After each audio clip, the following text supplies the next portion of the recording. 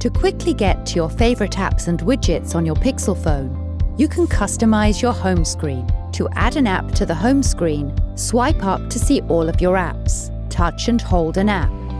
Drag it to the home screen, then release it. To group apps in a folder, touch and hold an app. To create a folder, drag it on top of another app. You can keep the suggested folder name, or to rename the folder, tap the folder. Tap the name, then enter a new name.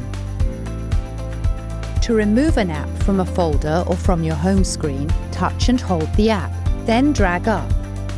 To uninstall the app from your phone completely, drag the app to uninstall, then release it. To keep the app on your phone but remove it from your home screen, drag the app to remove, then release it. You can still swipe up to find this app in your list of apps. To add a widget to your phone's home screen, touch and hold on the home screen. Tap Widgets. Scroll to find the widget that you want to add. Tap to see options. Touch and hold the widget, drag it to the home screen, then release it.